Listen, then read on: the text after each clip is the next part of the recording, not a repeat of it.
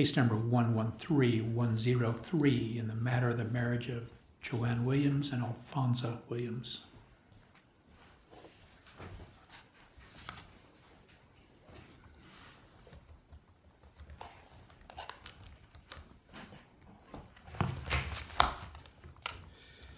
May it please the court, my name is Michael E. Reiling. I represent the appellant Alphonsa Williams in this case. I would request 5 minutes for rebuttal. 5 minutes is granted.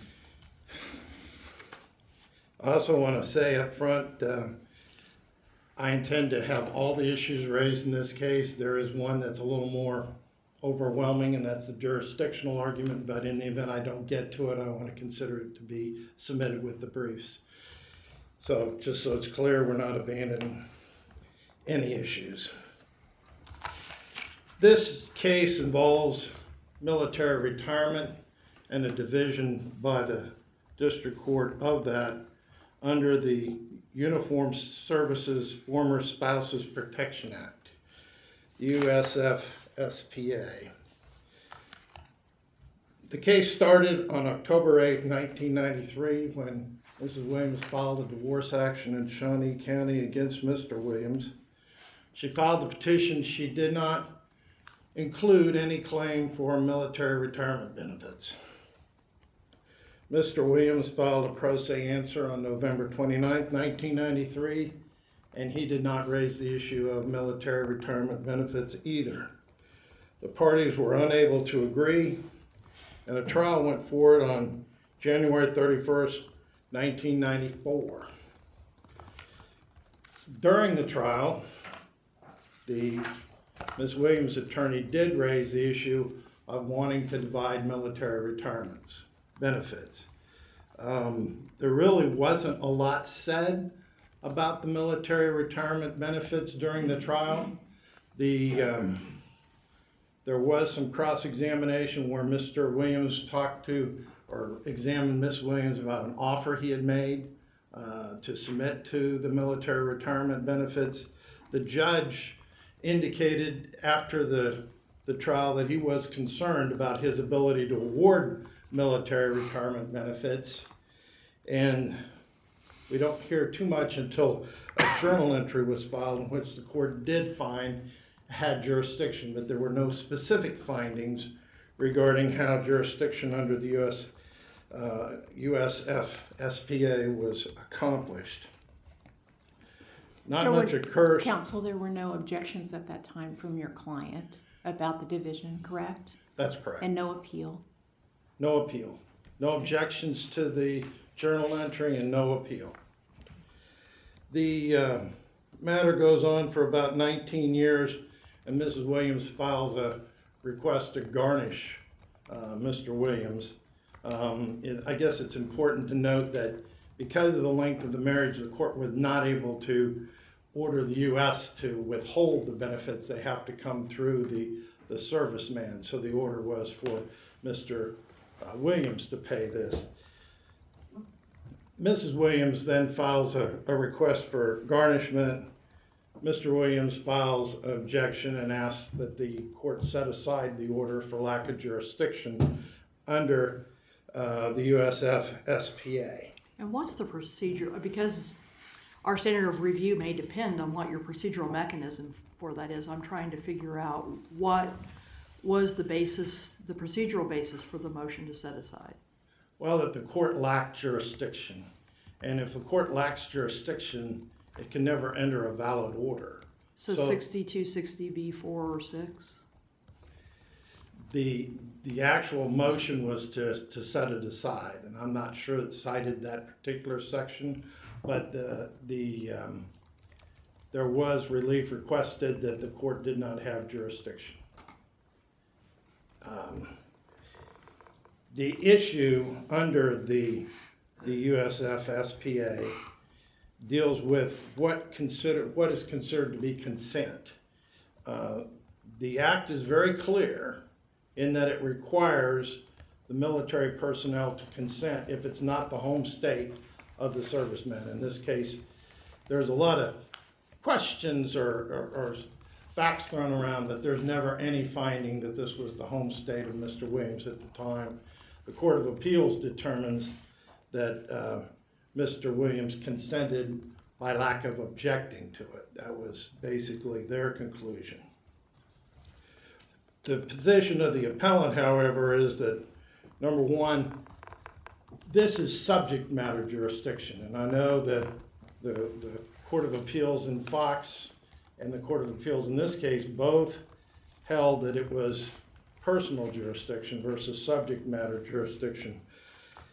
However, it's important to understand the McCarthy case, and the McCarthy case is a United States Supreme Court case wherein the Supreme Court said, okay, you do not have states jurisdiction over military retirement benefits.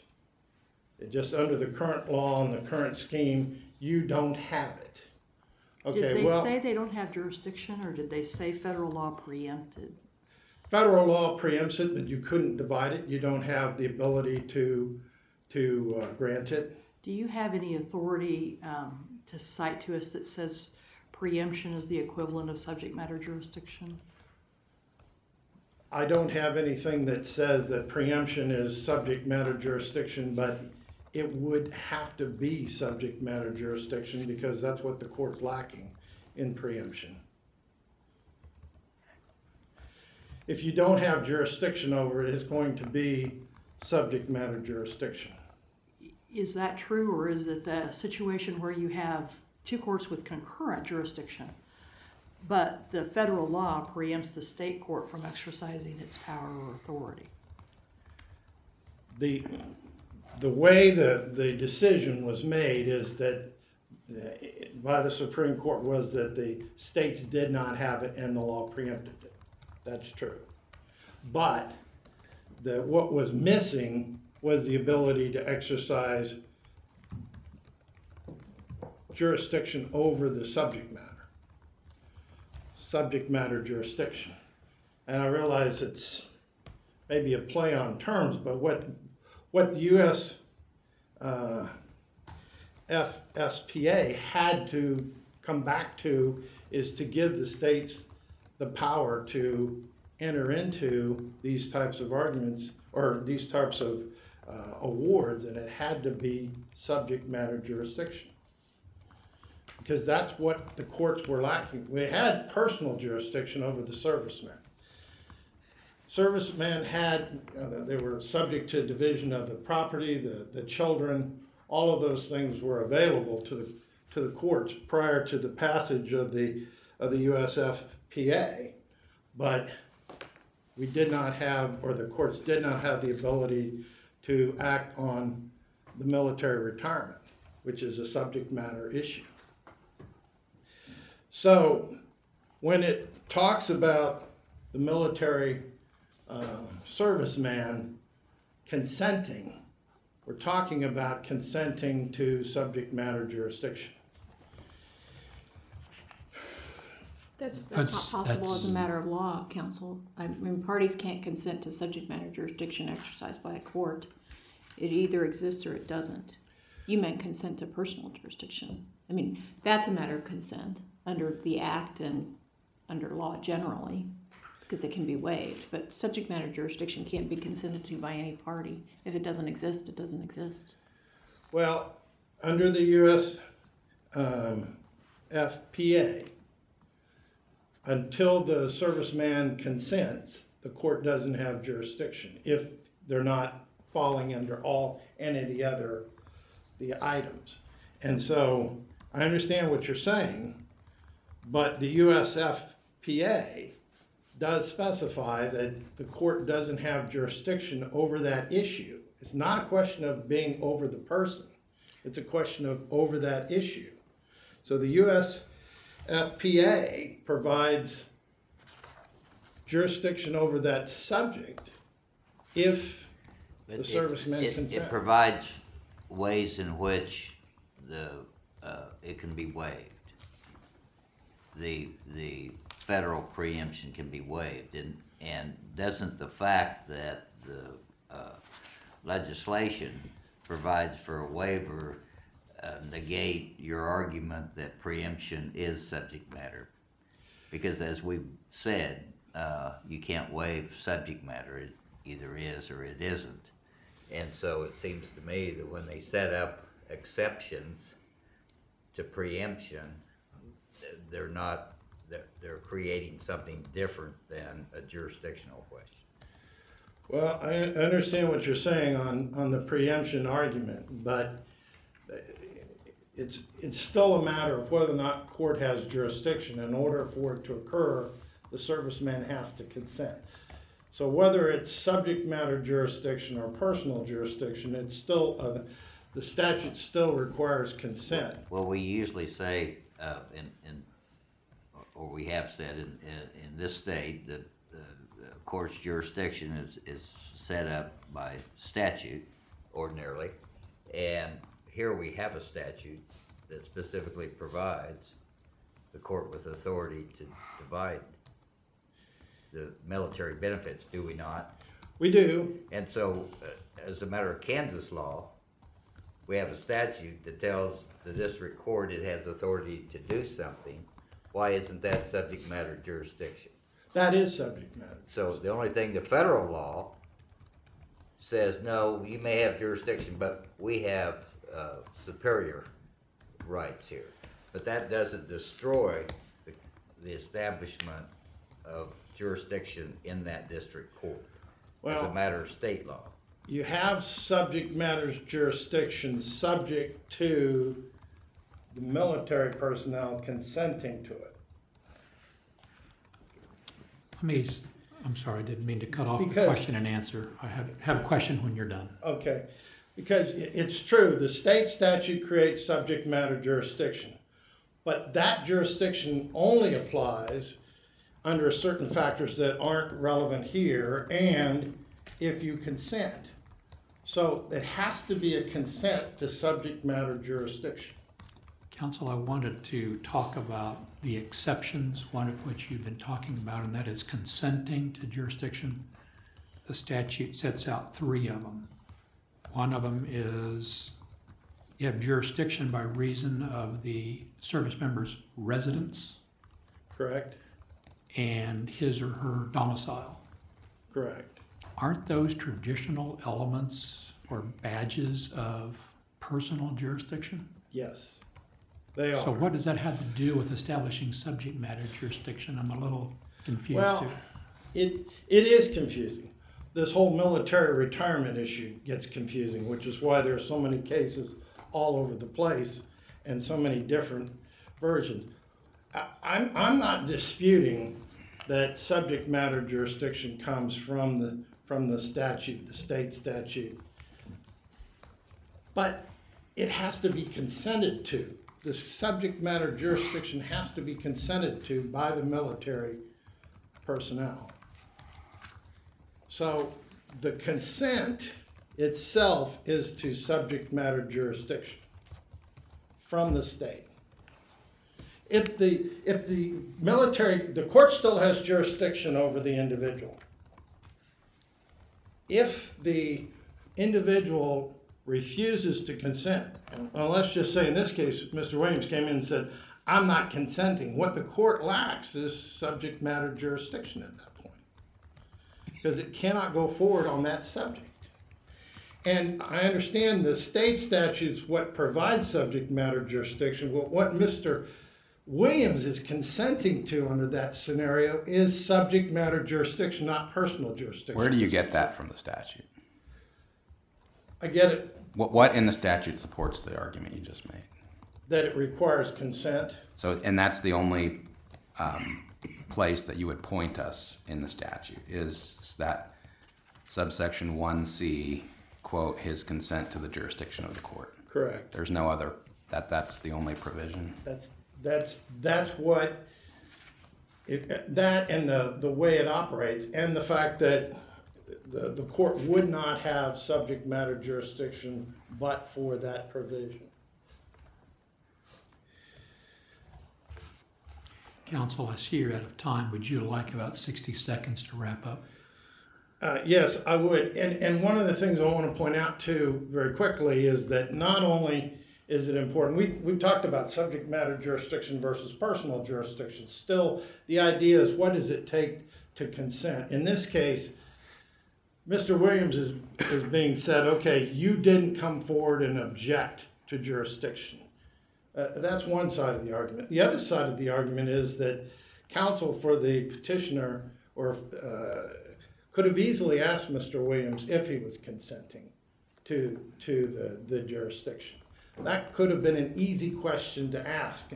And this court is going to be asked to determine whether or not consent can be done through inaction or silence. And in this case, the Court of Appeals is saying silence is consent.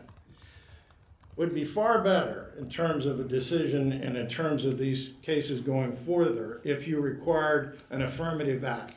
In other words, the petitioner's attorney would have had to ask, are you consenting? Couldn't the statute have said that, if that's what it intended? The statute says it requires consent, but it also doesn't indicate that if you fail to object. I mean, it could be written the other way around, require you to object. That's in essence what's been done with the Court of Appeals, is it's rewritten it to require the objection to occur. It says consent. So the affirmative act under the statute is for the individual to consent. The Court of Appeals has turned that around and said you've got to object. So having said that, I just didn't want to get caught up into the personal versus subject matter jurisdiction, because either way, Mr. Williams never consented. There's nothing there where he said, yes, I consent. We filed an answer. He filed an answer, but the answer was to nothing involving military retirement benefits. And he denied personal property in the answer. Let me ask you on the attorney's fees issue. I read your argument to be limited to the authority of the court to impose the attorney's fees, not the amount. Is that correct? That's correct. Okay. Thank you, counsel.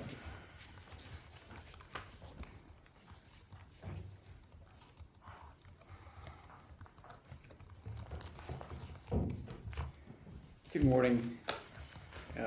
It is an honor to be here today. Ms. Williams certainly appreciates you taking the time this morning to consider these arguments. In listening to counsel, I think I'm pretty simple on this case, and maybe that's just my limitations, but when I look at it, I think things are pretty clear in this particular case. You had a situation where the wife, Joanne Williams, follows a rule. She does what she's supposed to do to file for divorce in the state of Kansas, and where Alfonso, for whatever reason, chose not to follow all of those rules, and at some point asked the court to make some rulings on an issue that's almost 20 years old at the point. The justice was right. There is a specific statute in the state of Kansas that allows the division of this particular asset. That's really not disputed. I guess the question is, how do we get back here 20 years later almost? And I think one of the justices brought up 6260. I mean, I suppose you could try and utilize that particular statute to get there, but I think you have some hurdles to jump through and explain to the court why you waited so long, and that certainly wasn't addressed in this case. So that still, I think, remains a question for this court. At what point does this thing become final? I mean, how many decades are supposed to go by before a court's decision is, in fact, a final decision that somebody can actually act on? And in this case, you had Joanne showing up about 16 years later saying, I need a garnishment in place to collect on this particular judgment. And it wasn't until then, at that point, that Alfonso decided that he was actually going to challenge what the court had done so long ago. And then the other question is, where is she supposed to go if the court decides ultimately that Kansas wasn't the place where we could do this? Well, she's kind of out of options on this particular issue. There is no superior court. There's no venue, I think, that's more appropriate in this particular instance. And this was never discussed. Justice was right. There was an answer that was filed in this case. I think there was JAG counsel that was helping out the Alfonso file his answer. And although it was more of a general denial, he still appeared. He still participated. He did not issue or offer any objections to the court when it was making decisions that affected him on any issue, not just the military retirement itself. The other thing that's not So really, you're arguing an implicit consent? I think that express and implied consent existed in this particular case. I think based on what the court did in this matter, and more specifically, I think what Alfonso did not do. Consent, I'm sorry to interrupt, but consent to what? Consent to all the issues. Consent, not just Consent to personal jurisdiction or consent to the court considering the substantive issue of division of military I think he retirement? certainly consented to personal jurisdiction, and I think at that particular point, I really feel like that's all the court needed. At that Well, that was point. kind of my follow-up question. I take it you're not conceding that your client was required to consent in some fashion to the consideration of the substantive question of division of military I retirement apologize, maybe I'm not benefits. understanding your question. My client didn't consent? Well, I'm probably not being clear in my question. I'm just trying to be specific about what kind of consent you're arguing. Well, I think based on the facts that are before this court, there is implied consent that the court had jurisdiction over this particular issue. And there's a couple of things. So let me just stop you there. Yeah. Do you agree with your opposing counsel then that subject matter jurisdiction in this particular case can exist or not exist based on a party's consent? No. So why are we talking about implied consent to consider Well, the subject? I guess that's a good question. And I would just go back to, I guess, the federal statute that was talked about earlier in his argument, 10 U.S.C. 1408. And it's flat out says that the court has jurisdiction if there's a residence, if there's a domicile, or if there's consent to the jurisdiction.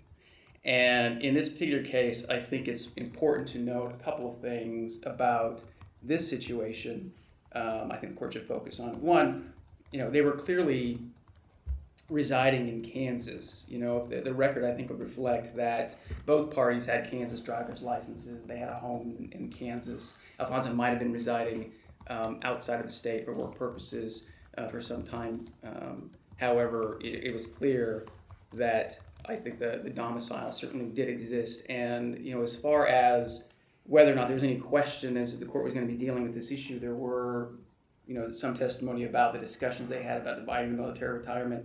In fact, one of the things that I found significant about the record in this case is that Alfonso shows up, I think, to the trial. He brings some person named Mosley with him, and he, I think, identifies him as some sort of a military expert that's going to help him with these issues. And I think the guy even sat down at a counsel table next to him, and the court, had him seated in the gallery shortly thereafter. But, Alfonso knew what was going on that day. He was there to fight about it, and the court made some decisions that he didn't like, and then he didn't challenge it. He walked away, and nothing happened, and nothing happened for an incredible amount of time after that. So I think, the federal law in this particular case is very clear about how jurisdiction exists, and I think the facts certainly support, under those factors, that we had jurisdiction at that particular point. And to come back now, so many years later, I guess, the first question is, well, how do we even do that? How do we even get there? And then after we do... I don't understand. The federal statute's clear about how jurisdiction is invested on the state court. I don't understand that premise. The district court in Kansas obtains its jurisdiction to hear this through state law. Right, and the statute The exists. federal statute cannot imbue the district court with state jurisdiction. That comes through the state statute. All they can do is preempt. Right. And say, you may have jurisdiction, but you can't exercise it when we preempt it. Well, the state law exists. I don't think anybody's disputing that, and I think counsel concedes that the state law did, in fact, exist to divide it itself.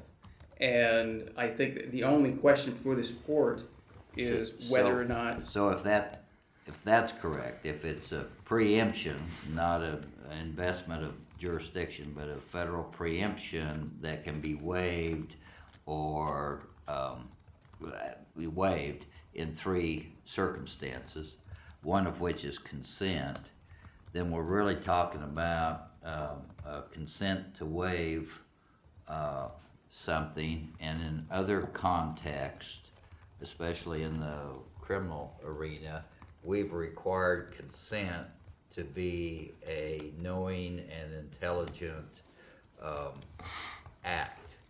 In other words, a person has to know. Here, Alfonso would have to know about the federal preemption before he could waive it. You don't get accidental waivers in that context, and it sounds like to me that we have the implicit waiver here sort of runs afoul of those other cases in other arenas where we say it has to be knowing and intelligent. Well, I guess if I'm understanding your comments correctly, I think what the court needs to consider, and in criminal case, I think it follows suit, and that is that how far is the court willing to go? You know, in this case, the court told Alfonso, look, you know, you might want to get an attorney here. You know, this is something we're dealing with serious issues, and he flat out refused to do that for whatever reason. And he had an attorney. Like I said, I think initially he had a JAG attorney for whatever reason. He didn't follow up with that. He decided to represent himself. But I guess how far is a court willing to go in this case to say he was offered all the information that he could possibly get? He just chose to ignore it for whatever reason. This is an adult.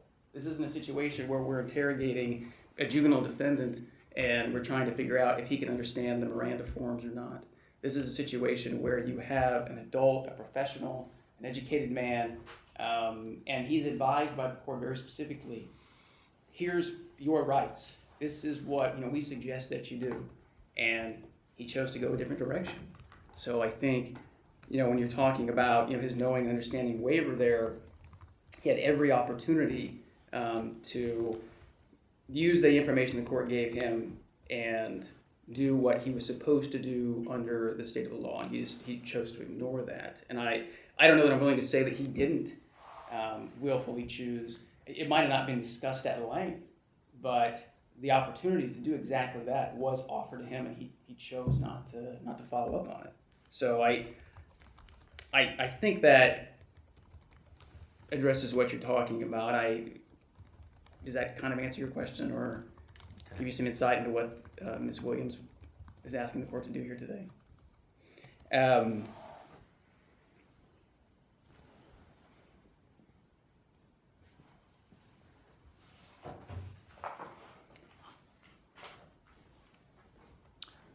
I take it that your argument is not only that the state court had subject matter jurisdiction, but also that the state court's order was not preempted by federal law. It is. By virtue of the fact that husband was under the personal jurisdiction of the court. That's exactly correct, and I appreciate you characterizing my argument as such.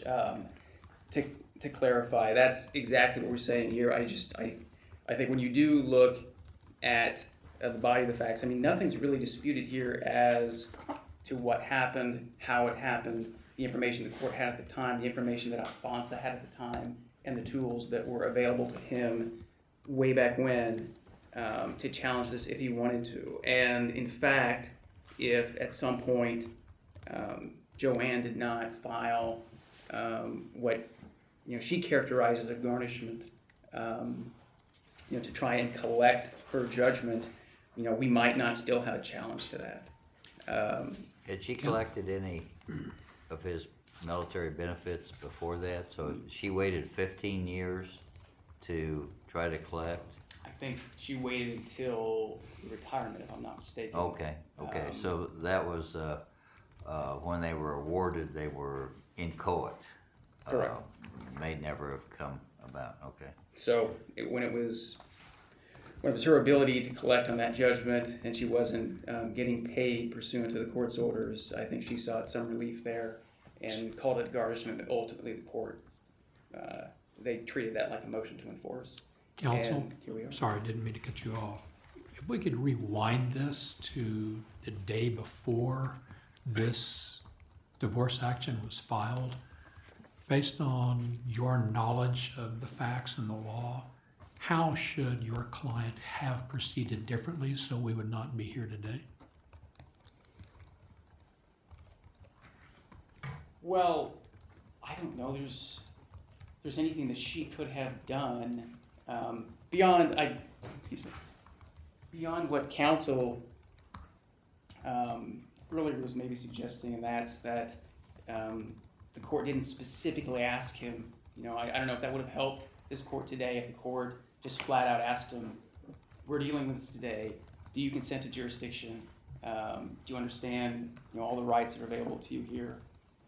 Perhaps, but I don't think it's a solution to say, well, she could have gone to a different jurisdiction to handle this, or she should have styled her pleadings differently. I honestly don't have a question for you, because I think the argument here is that she did everything she was supposed to do. The question is do we hold Alfonso accountable for the things that he did not do? The court did what it was supposed to do, and so I don't really have an answer for you as to what my client, you know, should have done back in 1994. And it's your belief, based on your understanding of the facts and the law, that putting your client's actions aside, that had Mr. Williams done the simple act of saying, "I expressly consent," that we would not be here today? Well, I'm not saying that, I know in your view that's not necessary, but if he had done that in your view of everything, would that have taken care of all these issues? I think it would certainly make things a lot easier for you, and I think that's what counsel alluded to during his argument as well. The court never did this. You know, why is he questioning that? And I guess I would question the same thing. You know, would it have helped? But under these particular facts, I just don't know that it does. I don't know that it had to. And, you know, the court was very comfortable doing what it did at the time. And the other thing, too, is, you know, years later, when we do get back, you know, I believe there's a motion by Alfonso in this case to clarify or modify the judgment itself. And so he's seeking the court's relief on certain things and not on others. And, you know, that's just, at this point, that's all on him. I wish I could tell you that I think it would solve the problem today. I just honestly don't know if that would be helpful to you based on what I'm seeing in the law and the state of the facts of this particular action. All right, thank you. Thank you. Any further questions? All right, thank you, counsel. Thank you.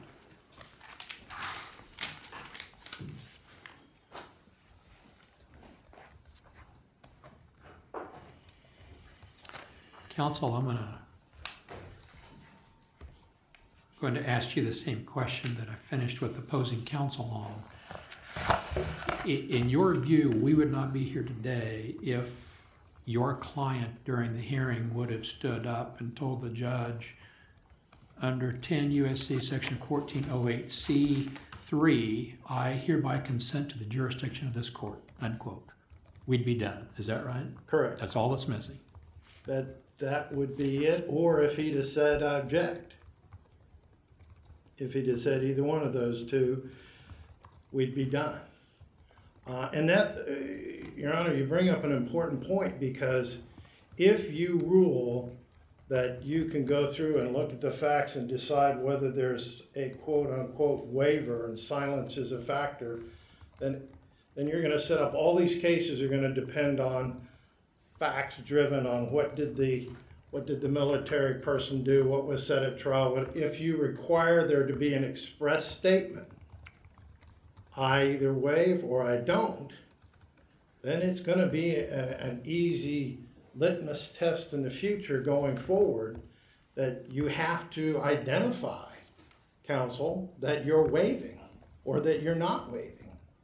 And in this case, the individual that wants the retirement benefits is the petitioner, and she has to show that the Mr. Williams consented. It's a mess. Or if the judge had found, under the evidence, that Mr. Williams' domicile was in the court's jurisdiction, or if his residence, other than because of his military assignment, was within the jurisdiction. Is that correct? That's correct. If he'd have found that, although we probably would have contested that evidence because there was plenty of evidence introduced to show that the intent of the parties was to go down to Texas. So we would not have agreed with it, but if the court had found that, there certainly would be a better basis for jurisdiction in this case than there is now. But you couldn't have done that today. You couldn't have contested it today, because unless you've got a jurisdictional in today, you have no procedural vehicle to challenge this divorce decree and the associated rulings. Isn't that right? Based on the facts, yes. Yeah, We would have, it subject would have matter had to have been appealed at the time, yes. There's no question, and if the court had found that it was based on domicile and he hadn't appealed it at that point, it would have been res judicata, yes. But the court didn't make any findings on that, just found that he had general jurisdiction and did not make a finding of waiver. I believe there's. Do you? Go ahead. I believe there's quite a bit of case law that says, in effect, that if a party shows up and contests the issue, they've submitted to personal jurisdiction of the court. Why isn't that sufficient to satisfy consent to the jurisdiction of the court under Section 1408? Because the personal jurisdiction under the USF SPA is a little different, and it requires consent, express consent under there. It uses the It term. doesn't Consent. say It says express consent. Well, I understand it doesn't say express consent, but it doesn't indicate that it can be unknowingly waived. It doesn't indicate that it can be, that you're required to object either. Do you agree that under the statute, if jurisdiction had been based upon residence or domicile, there would have been no need for any mention to have been specifically made about retirement benefits? There's nothing in the statute that says you must have established domicile and residence, and it must be explicitly known that one of the disputed issues will be the division of the military retirement. Is there?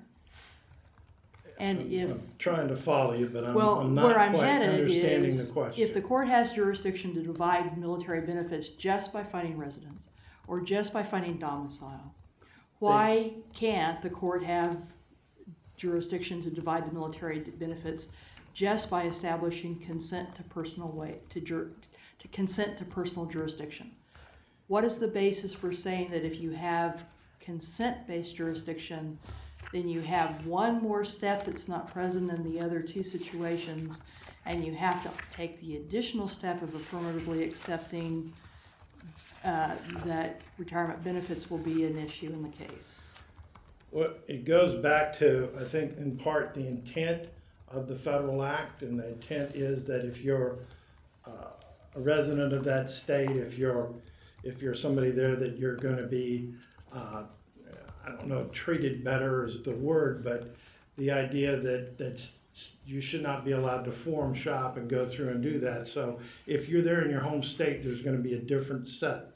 And if you're in your home state, the court's going to have jurisdiction over it. It's when you're not in your home state that the legislation is protective of the serviceman. But doesn't having him show up and at the hearing, file an answer, go through the trial, give those same protections? He actually came to Kansas and did that, whether he was resident or domiciled here or not. He has two kids. Let's say that you did want to form shop. You can find the most favorable state and union, move to, and then what are you going to do? You don't show up, and then you don't talk about your children, you don't do all that. So I think the act does contemplate form shopping, and that there is the idea that this is there to protect the service person from form shopping. So if you're not the home state and you're not domiciled there, then the test is different. And the test is you've got to consent. And in our position is you've got to to consent by saying I consent to the jurisdiction of the court for purposes of military retirement.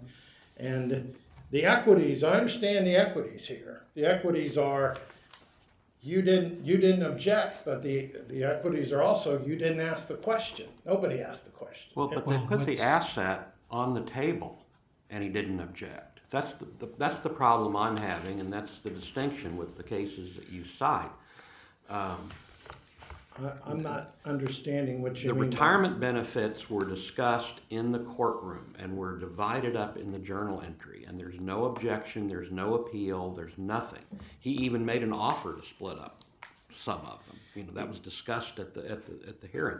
So the asset is in play, as I understand this He case. made an offer prior to the hearing that was testified to during the hearing. The offer would be to consent to jurisdiction, but there was never a consent to the jurisdiction over the retirement benefits.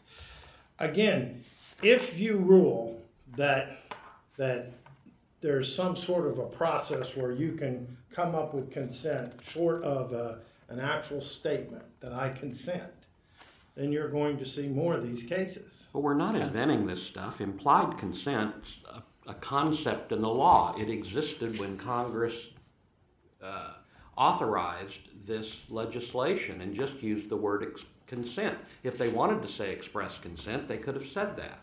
So, you know, even under a statutory interpretation rule that would say Congress is presumed to know the law, you know, implied consent is not some strange new animal that we're just up here talking about. It's been around for a while.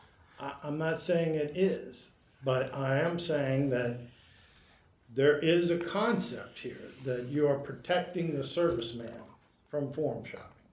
That's the bottom line of this. Otherwise, they would have just prohibited it completely. And so the concept of protecting the service person from foreign shopping would imply that there needs to be some sort of affirmative knowledge of a waiver and consent, not just accidental or just not knowing what the law is. Counsel, let me turn this around a little bit. Your client, we know, filed an answer, participated in this hearing or trial. And let's change the result. Let's say that the judge ruled in your client's favor. Does when that is challenged, his victory, does he then say, well, there's no jurisdiction for them? Or does he say, I won fair and square, and we'll take this up on appeal someplace, so my spouse can appeal this, and I will then argue there was no jurisdiction for it? I'm a little confused. Does he get there's no jurisdiction only when he loses? Well, if you're saying he won, I'm not sure how he could have won. I'm changing the facts. If the judge had said, I'm not going to divide this property, your military retirement plan is all yours, sir. Mm-hmm. Is that a final order? Is that your question? Has he consented? Is that a binding order? Based on the fact that he has not expressly consented to jurisdiction of the court per your argument, as I understand it, it seems to me he would say, well, this is of no force and effect. This court had no jurisdiction. And he'd be subject to that, and I guess the opposite side is that she could go wherever he is now and move, and she could be making that argument to whatever court he's in that state. So, yeah, I mean, it's a mess. I mean, either way, it's not a good thing. But certainly in the Pennsylvania case that we cited to the court, that court indicated that they have mechanisms, unlike Kansas, to deal with post-divorce issues between the parties. They have a statute that allows the Pennsylvania court to divide this type of military retirement after the fact. And there are some cases that we cited too where the courts have divided retirement benefits after the fact. So it could well be that the petitioner in this case, if she lost, would be going to another state and arguing he didn't consent. And so it's not a binding ruling. All right, thank you. Do we have any further questions? All right, thank you, counsel. Thank you. I thank both of you for your arguments this morning. Court will take this matter under advisement.